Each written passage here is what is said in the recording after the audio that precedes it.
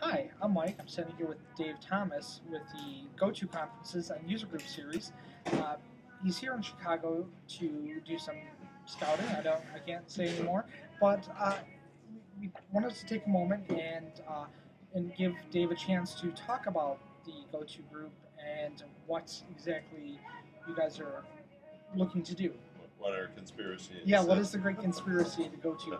So, quite a few years ago in Denmark, a small company, Trifork, couldn't afford to send all their really talented people to the U.S. to the top U.S. conferences. So when they started, of Yeah. course, all five of them Yeah. flew, but now it's it's just cheaper. a couple of hundred. So yeah, cheaper to have your own conference. so they basically decided to have their own conference, and they realized that this was actually pretty expensive. And so they said, well, maybe we can share that with the community in Aarhus in Denmark, which is a fairly small town actually. And so for the last 15 years, what used to be called the YAO conference, or JAOO is the way we would say okay, it. that's yeah.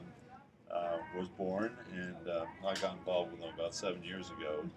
I did a keynote, and that turned into a decision. Again, did you know you were going to get married to the conference? No, I didn't. But the big thing we like about the conference is that it has a completely independent program committee, and so that the vendors can screw with the content, right? In that sense, it's raw text. Wants to have the best speakers, and a very simple system for voting. If you maybe some people have been to a QCon, but basically, because that's part of the QCon San Francisco and QCon London are part of the series of conferences run by Go-To Conferences, as well as the YAO conference in Australia, which I actually run. So. And I think it's really interesting that you're trying to avoid sponsorship entanglements. And I use the word entanglements a little bit purposefully. Yeah, so the first time we tend to do the conference in an area, the large traditional sponsors typically sort of go, hey, what do you mean you don't want, Billy Bob or exactly. We have this product. Our chief evangelist, right, that wants to do that, and so it's usually kind of a rough time the first time out, but then they find out that the developers really vote with their feet. So basically, the idea behind the whole conference series is basically just to have great speakers that you typically wouldn't get in your community. And not that every community has great speakers, certainly. Lots of great people. In Chicago, we don't. Not too shabby, but no, you got lots, and so many are good friends of mine. So, but the idea is to make it a kind of unique event so that people can actually see the speakers and interact and network in their community. And we now run it in Amsterdam, Copenhagen, Aarhus, Denmark, as QCon in London, and San Francisco as YAO in Australia, and this year in Prague as well. And if everything goes well, we'll be here in Chicago in 2013. We're actually just here looking at venues. We're looking to kick off with our first Go-To night. And what we try and do is basically work with the user groups to see what speakers they want to do, since we're really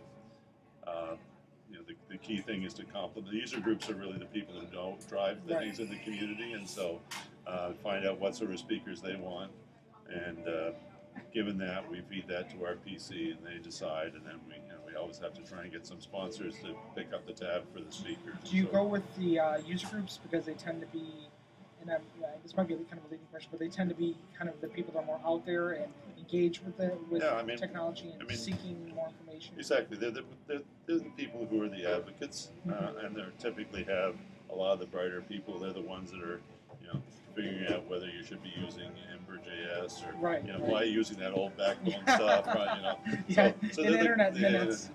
So they're really on top of it. The other thing is they're networkers. I mean, appreciate you coming along at short notice and connecting us with people, and they really share the values. The other thing is they tend to be discerning customers. So in the end, we're not really interested in trying to compete with other commercial events, nor are we interested in competing with user group events. So in general, if there's a user group event that we can help amplify that or push it, or we can take a local speaker and push them out to one of our conferences in another city. Mhm. You know, anything like that that really works to complement it. And that was an interesting thing. It looks like you go into an area and you start up um, a group, but in order to stay sponsor free, you charge a fee to come to the group. Um, I had always assumed groups were free, but I learned that there's actually a large number of groups that charge money for membership, like a dues more than actually like a fee. Yeah, well, More, we do these go-to nights really just to bring one of our speakers in and do that, and we charge. I think in Chicago It's we're like charging $5. $5, and the only reason for doing that is that we found it to be kind of impossible to control the numbers. So if you're trying to get a venue and things like that, the other thing is that if you talk to any of our Australian users, they tell you I've always gotten $35 worth of beer and pizza Yeah. for my $5. So yeah, um, it's a and good deal. I do know there's a religion among Yeah. users groups, and we just decided that from our point of view, we really can't manage the venue or the space in terms of how many people are coming and so on. And typically, if you ask people for something, then you can kind of Get a better idea you that can they're do the going to head come. count numbers and things like that. But it's really not intended to be an obstacle, Yeah. and it's not and we don't have a sort of membership thing. We don't really spam people. Really, it's we really do one event a year in a city. It's a conference, and we have there's no other interest. The group doesn't really exist. So typically what we try and do is we do a go-to night. The first one we're having Justin Shi, who's the CTO of Basho, Right. and key designer of React, NoSQL database. Right. So he's going to be coming here, and we'll, Martin Logan and the Erlang user group, and we're hoping they'll all be out supporting. But typically what we try and do is, meet with user groups and say, look, if you've got a speaker you'd like, we might be able to get for you.